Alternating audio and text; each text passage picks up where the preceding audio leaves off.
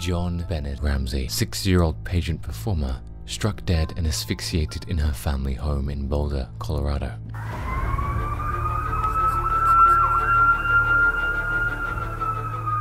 A shocking case that snared the attention of a nation and the world surrounding. To this day, no one has been convicted for the murder of someone who had barely begun to understand what school was. If that wasn't enough, we'll also be dissecting the gross mishandling of the crime scene by investigators and the ominous dark cloud of potential guilt that surrounds the Ramsey family. Was the heinous act performed by an outside intruder, as stated by a retired high-ranking police officer called to action, or did it go how 99% of researchers suggest, that the Ramsey family did it? Sit back and relax, dear viewer, as we analyze one of the most heartbreaking murders of JonBenet Ramsey. The Ramsey family, consisting of John Ramsey, Patsy Ramsey, and their children, including JonBenet, lived an affluent lifestyle in Boulder, Colorado. John Ramsey, the patriarch, was a successful businessman who had built a multi-million-dollar company called Access Graphics, a computer services company that he eventually sold to Lockheed Martin. Patsy Ramsey, the matriarch, was actively involved in the local social scene and held a prominent position within the community. The Ramseys enjoyed the benefits of their wealth, living in a spacious and luxurious home known as the Ramsey Mansion. The house was situated in an upscale neighborhood and featured extensive grounds, multiple bedrooms, and various amenities. Their residence became a symbol of their status and prosperity within the community. One significant aspect of the Ramsey family's lifestyle was JonBenet's involvement in child beauty pageants. JonBenet, at a young age, began participating in these competitions, showcasing her talent and beauty on stage. Her performances were marked by extravagant costumes, elaborate makeup, and highly choreographed routines. She quickly gained attention and recognition in the child beauty pageant circuit,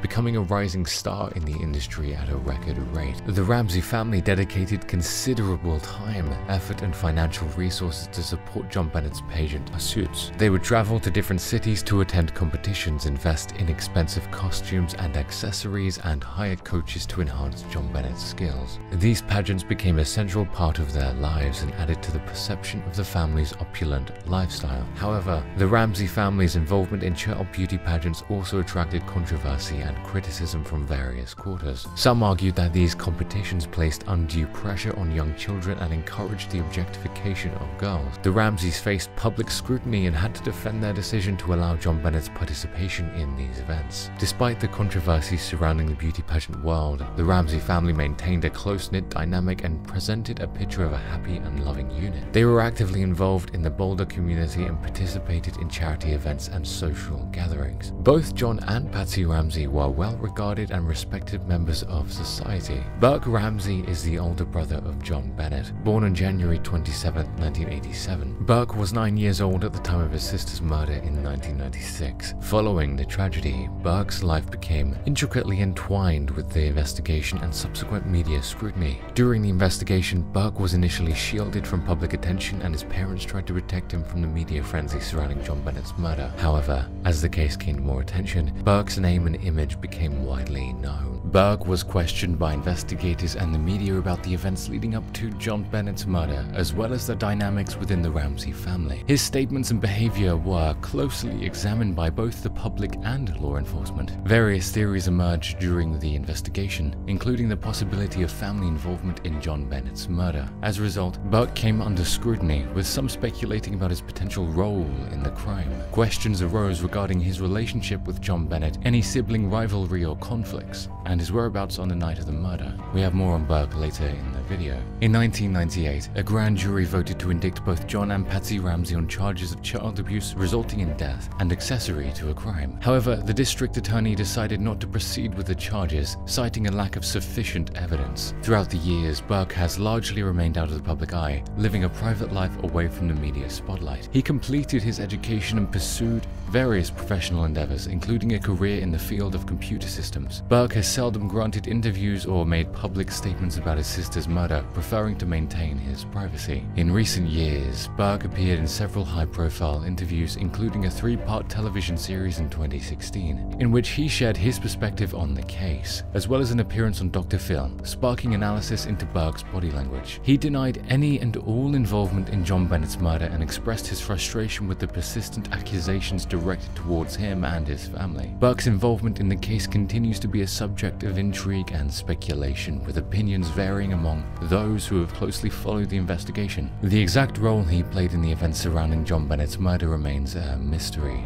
and the case remains unsolved as of now, 2023. The Christmas season held particular significance for the Ramseys. They celebrated the holiday with great enthusiasm and hosted elaborate parties at their home. The Ramsey mansion would be adorned with extravagant decorations, and the family would create a festive atmosphere filled with joy and merriment. The stark contrast between the Ramseys' privileged lifestyle and the tragic events that unfolded on December 26, 1996 was almost unheard of among the community. The shock and disbelief that swept through Boulder was palpable. As the picture-perfect image of the Ramsey family collided with the grim reality of JonBenet's murder, people began to wonder, what kind of people are the Ramsey family really like? The investigation into her death would uncover complexities within the Ramsey family and challenge the public's perception of their idyllic lifestyle. Furthermore, scrutiny and questions would also fall upon the shoulders of the investigating party. The murder of JonBenet in 1996 captivated the nation and triggered an extensive investigation that would span over 2 decades. From the early stages, the case was plagued by controversy, flawed procedures, and a media frenzy that would shape public opinion. Let's explore the investigation, examining the early theories, the flawed police investigation, the various pieces of evidence, and the emergence of the intruder theory and family involvement theory. In the immediate aftermath of JonBenet's discovery in the Ramsey family's basement on December 26, 1996, suspicions quickly emerged, often focused on family members. Due to the lack of obvious signs of forced entry, some speculated that the murder had to be an inside job. John and Patsy Ramsey, JonBenet's parents, were particularly under scrutiny. The theory suggested that they may have accidentally caused JonBenet's death and staged the crime scene to look like an intruder was responsible. However, it's important to note that the family would often leave the majority of windows open throughout the night, including the basement, creating another layer of complexity for the investigation. This early theory gained traction due to perceived inconsistencies in the Ramsey family's accounts and their unusual circumstances surrounding the case. Critics pointed to Patsy Ramsey's 911 call, in which some believe they detected signs of deception. According to the 911 operator who spoke with Patsy, the call seemed rehearsed, which points to deception as most liars often rehearse their lies. Can you spot a liar, dear viewer? Let us know how you know a liar when you see one in the comments. With the advent of modern technology, investigators of recent years have found hard evidence of multiple voices on the 911 call.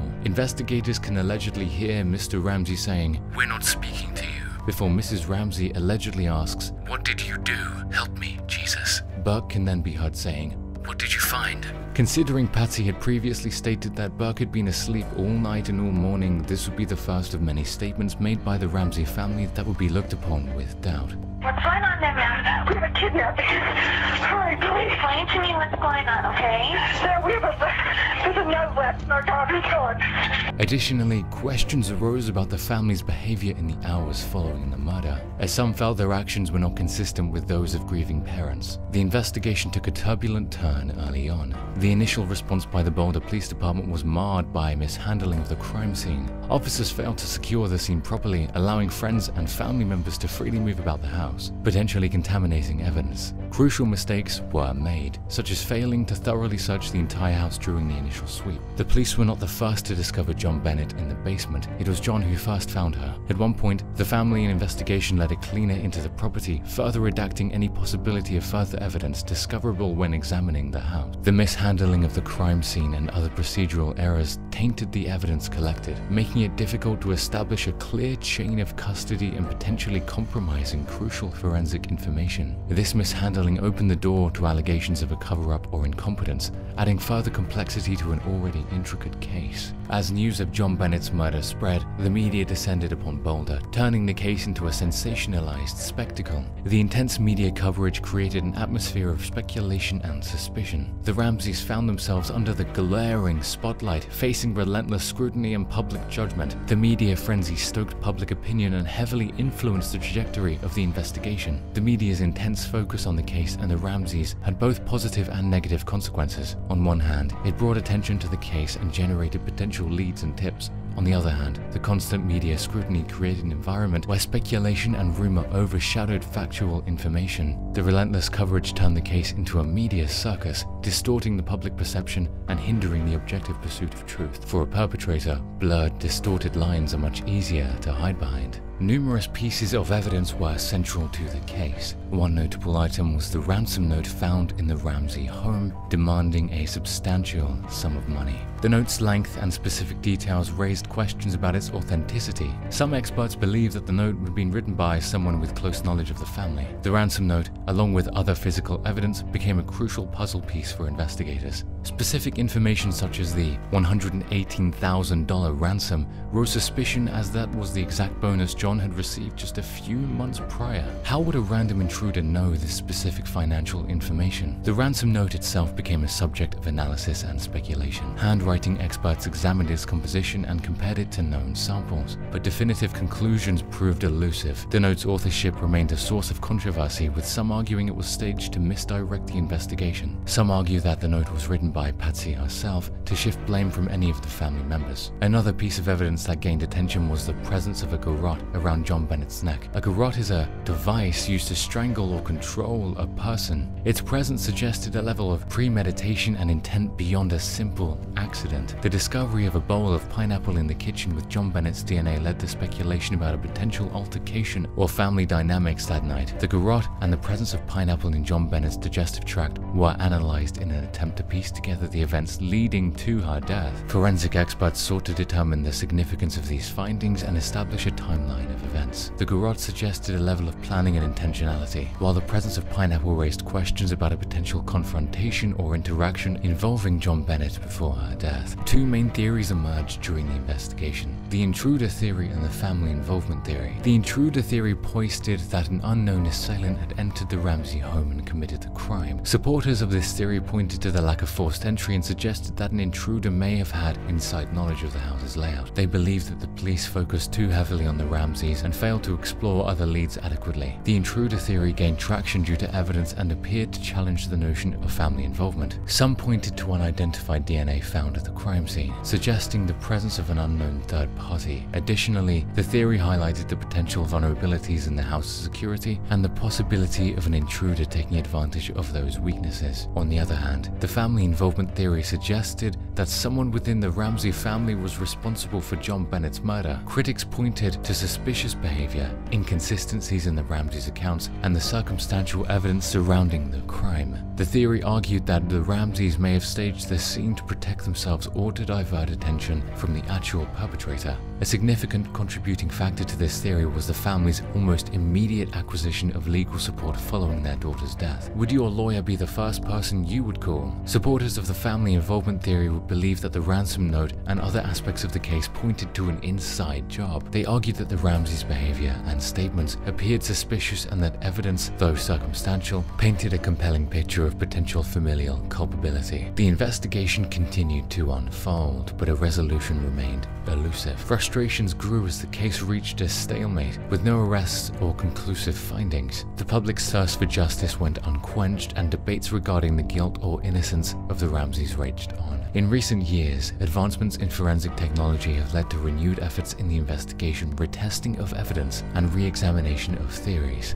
The primary suspects in the JonBenet Ramsey case were John and Patsy Ramsey, the parents of the slain 6-year-old beauty queen. As the investigation unfolded, media scrutiny scrutiny and the pressure put on the family intensified. With no other suspects brought to light due to a lack of evidence, except for one unfamiliar footprint left outside the home near the basement, all eyes were on the Ramseys. The media rumbled. Surrounding the case placed immense pressure on the Ramseys. The intense scrutiny and public judgment took a toll on their personal lives and further complicated the investigation. The media's relentless coverage bolstered speculation and painted the Ramseys as suspicious figures in the eyes of the public. The media focused on various aspects of the case, including the behavior of the Ramseys and inconsistencies in their statements. Their actions in the aftermath of the murder, such as allowing friends into the house and participating in media interviews, were scrutinized and criticized. Some believed that their behavior was not consistent with that of grieving parents and raised doubts about their involvement. Would a dinner party be appropriate if your daughter died, dear viewer? Supporters of the family involvement theory pointed to several key pieces of evidence and argued to bolster their case. The ransom note. The lengthy and specific ransom note found in the Ramsey home raised suspicions. Critics argued that the note appeared to be carefully constructed and possibly staged, suggesting the involvement of someone close to the family. The note's language and content were analyzed for similarities to known samples, but definitive conclusions proved elusive. Prior incidents. Some argued that prior incidents involving the Ramseys hinted at a potential pattern of deception or cover-up. They pointed to an alleged history of John Ramsey being involved in financial controversies and Patsy Ramsey's patient aspirations for JonBenet. These incidents, combined with the circumstances of JonBenet's murder, were seen as potential motives for family involvement. Inconsistencies in statements. Critics claimed that John and Patsy Ramsey provided inconsistent statements to the law enforcement and the media, raising doubts about their credibility. Discrepancies in their accounts, coupled with perceived evasiveness or defensiveness, raise suspicions about their potential role in the crime. Contamination of the crime scene. The mishandling of the crime scene by both the police and the Ramseys themselves raised questions about the integrity of the evidence. Critics argued that the contamination of the crime scene could have been a deliberate attempt to tamper with evidence or stage the scene to misdirect the investigation. On the other hand, it is always possible that these were but a series of coincidences that, given their timing, were scrutinized. It is easy to do so when there are no other suspects involved. The intruder theory posits that an unknown assailant entered the Ramsey home and committed the crime, while the family involvement theory suggests that someone within the Ramsey family was responsible. The intruder theory contrasts the evidence of family involvement in several ways. Lack of forced entry. Supporters of the intruder theory emphasize the absence of signs of forced entry, suggesting that an unknown intruder had intimate knowledge of the house's layout and security systems. They argue that this supports the notion of an outside perpetrator rather than someone within the family. Unidentified DNA. Unknown DNA found at the crime scene has been a point of contention. Proponents of the intruder theory contend that the presence of unidentified DNA supports the possibility of an unknown assailant being involved. They argue that the DNA evidence cannot be dismissed and should be further investigated. Staging the crime scene. Supporters of the intruder theory question the feasibility of the Ramseys staging the crime scene to mislead investigators. They argue that staging the crime scene to resemble an intruder's work would require an intricate plan and exceptional acting skills, making it unlikely for the parents to have executed it convincingly. Alternative suspects. The intruder theory proponents point out that focusing solely on the Ramseys may have hindered the investigation from exploring other potential suspects. They argue that the narrow focus on the family may have overlooked crucial leads and evidence that could have led to the identification of an intruder. With these points in mind, let's take a look at some of the developments in the case from the past few years and how things have changed for the investigation and the family. Advancements in forensic technology have the potential to significantly impact the investigation into the murder of JonBenet Ramsey and address some of the lingering controversies surrounding the case. Over the years, new scientific techniques and tools have emerged, offering possibilities for re-examining evidence, retesting samples, and potentially uncovering new information. One of the most significant advancements in forensic technology is the development of DNA analysis techniques. Since the initial investigation in the late 1990s, DNA analysis has become more sophisticated and precise. With the introduction of methods like STR, or short tandem repeat analysis, and mitochondrial DNA analysis, smaller DNA samples can now be used to obtain reliable results. In the case of JonBenet Ramsey, the presence of unidentified DNA at the crime scene has been a point of contention. Advancements in DNA analysis may allow for the retesting of these samples using more sensitive techniques.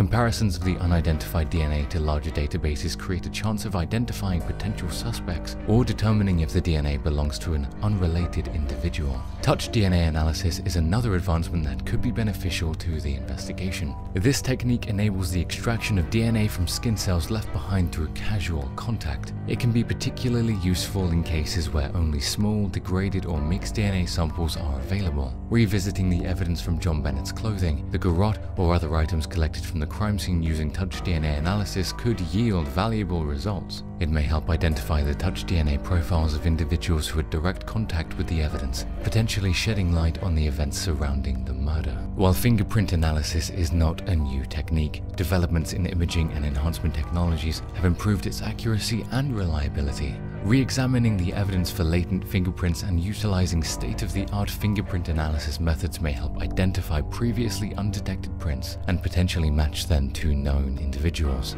In the JonBenet Ramsey case, analyzing fingerprints on items found at the crime scene or re-evaluating existing prints could provide additional clues or rule out potential suspects. It is important to note that fingerprints may not be as reliable in a household setting due to the presence of family members, friends, and relatives, skewing the results. Improvements in digital forensics have revolutionized the field of crime investigation. In the digital age, examining electronic devices such as computers, smartphones, and digital cameras can provide crucial insights into a crime. Revisiting the digital evidence in the Ramsey case could involve analyzing the contents of the family's computers, examining deleted files or communications, and reconstructing the online activities of the family members and potential suspects. This could help identify any overlooked digital footprints or uncover hidden information that may have been missed during the original investigation. Despite the potential impact of these advancements in forensic technology, it's important to manage expectations. Forensic evidence alone may not provide a definitive answer to the many lingering controversies surrounding the case. It should be considered alongside other pieces of evidence, witness testimonies, and investigative findings to build a comprehensive understanding of the crime. An interview conducted by 60 Minutes Australia sheds light on John Ramsey, continuing his search for truth following a discovery in 2022, almost 30 years on. The District Attorney of Colorado recently apologized to John and the late Patsy Ramsey, finally breaking down the first barrier to John's struggle to find the person responsible for the death of his daughter. The discovery in question turned out to be a DNA from a male found on JonBenet's clothes. The interview also highlights the distinct mishandling of evidence and unreliable investigation techniques that litter this tragic story. Various DNA with different techniques are exploring genealogy technology similar to an ancestry discovery website. Another company believes that the untested samples may exist in a database somewhere in the world. John approached the detectives and asked for assistance in the form of releasing the article of clothing with an unknown DNA sample, which simply begs the question, why? Why not release a crucial piece of evidence that might solve a 3-decade-old case? Without it, the case forever remains cold. Their reasoning seems to be a simple no. Maybe it's laziness, maybe it's negligence. It could even be a disdain and doubt for someone they had believed once murdered his child. We can't be sure. What do you think, dear viewer? All we know is this: the killer remains at large. An alternative side note, Burke Ramsey. For over 20 years, Burke Ramsey refused to be under the spotlight for any sort of interview. The family stated this was for his protection, to live a normal life. Now, he's an adult. Burke Ramsey has appeared on Dr. Phil, where he was questioned about his sister's death and his proposed involvement in the crime. An interesting video by the Behavior Panel breaks down Burke's body language, and from what we can see, it doesn't look good for Burke. He consistently has this strange smile, the smile of someone who knows more than he's letting on. Sound familiar? He leans into questions a lot, giving the impression that he wants to hear more of the question to refute as much as possible. His parents have been acquitted, meaning the spotlight is no longer on the Ramsey, but who's to say they were looking at the wrong Ramsey? We may never know until the DNA is released by the police. While law enforcement officials have officially stated that the parents are no longer suspects in the murder of JonBenet, that leaves just two conclusions to the Ace Mysteries crew. Either a random assailant with intimate knowledge of the family's finances and home layout broke in and fluffed up a kidnapping, or the parents would do anything to protect their family image. Anything. But what do you think, dear viewer? Did we get the right angle, or could we have been more acute? If we've piqued your interest with this case, consider liking and subscribing to see more of our content. Thanks for watching, dear viewer. Take care now, or you may end up on one of our videos. Just kidding. Goodbye.